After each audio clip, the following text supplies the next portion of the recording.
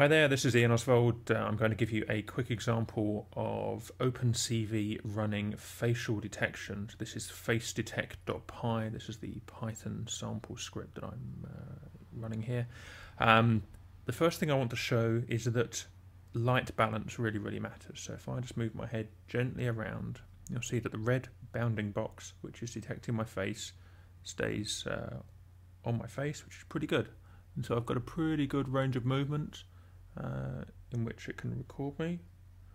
And if I just turn somewhere around there, all the way through to this side.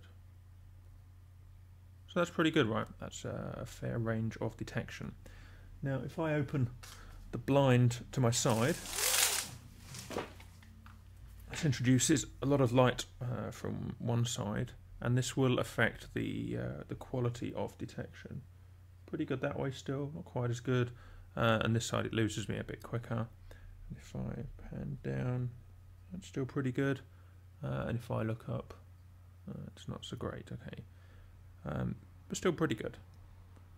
And then if I open the blind behind me, if I pull these shutters here, so now we get an awful lot of light coming through, causing a lot of contrast. All of a sudden, face detection struggles really badly. In fact, now it can barely find me at all. There we go. It's it's really struggling. So let's, if I close that a little bit, there we go. It's better. And if I close that properly and drop that blind again, then we're back to having pretty good detection.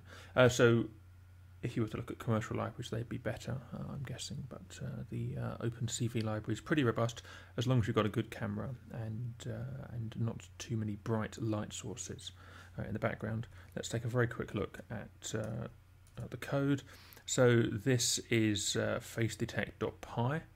If I scroll to the bottom, this is the main block here. It's looking for either a file name of an image file or a camera index being passed in. With my MacBook here, the camera index is 0 for the built-in eyesight. This is the routine where we set up watching a camera. It's a continuous loop, querying frames. If it gets a frame, it does a bit of work on the frame in the detect and draw routine. And then this is the meat of the work here. Detect and draw takes a frame, converts it to a grayscale, and then performs the HAR recognition. And if it finds a face, then it creates a bounding box and draws it with a red rectangle.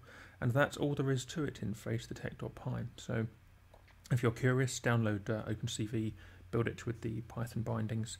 It'll run on any of the major platforms, and then you'll have a very simple face detector running there on your desktop.